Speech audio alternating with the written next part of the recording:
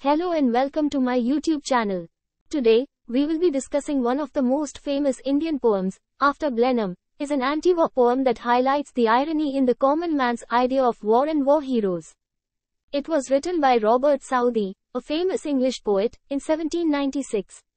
The poem is based on the Battle of Blenheim, which was fought in 1704 during the War of the Spanish Succession. The poem begins by picturizing a vivid scene of a summer evening.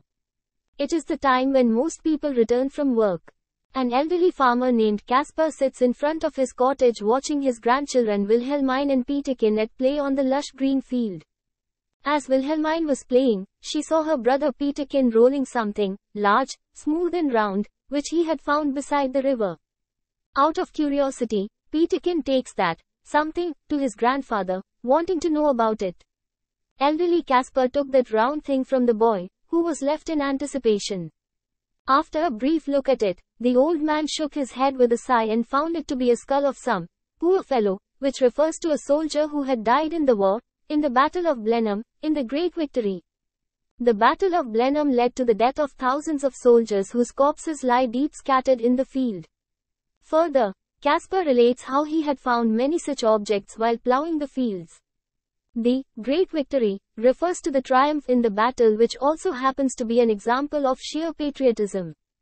Caspar believed that the soldiers sacrificed their life for the country and did not die in vain. Their death served the purpose of victory in the battle.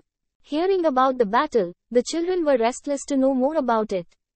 For them, the battle seemed to bring thrill and excitement along with certain amazement.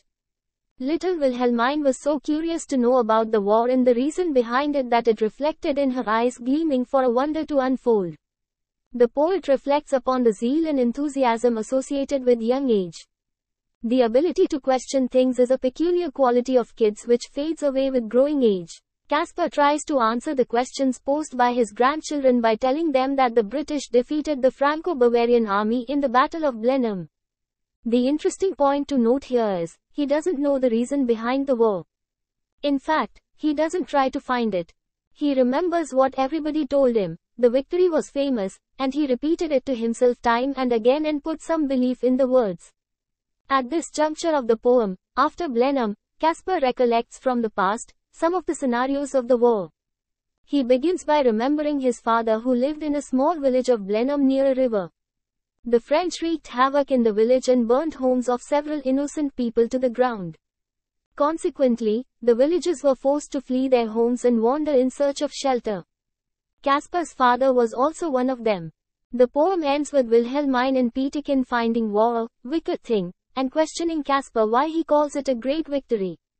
Caspar has no reply to their question, but he still believes that it was a great victory. The poet here highlights the irony in the common man's idea of war and war heroes.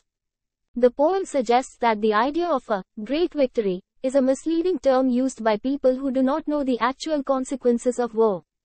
The common people, who are not directly involved in the war, glorify it and consider it a noble cause without understanding the actual horrors of it. The poem, After Blenheim, portrays war as a senseless and brutal act that causes innocent people to suffer and die, leaving behind devastation and destruction.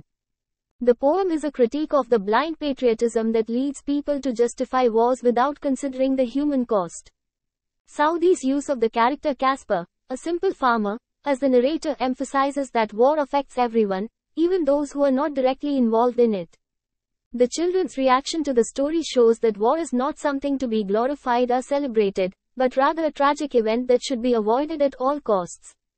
Overall, After Blenheim is a powerful anti-war poem that exposes the futility and tragedy of war and questions the notion of heroism in such conflicts.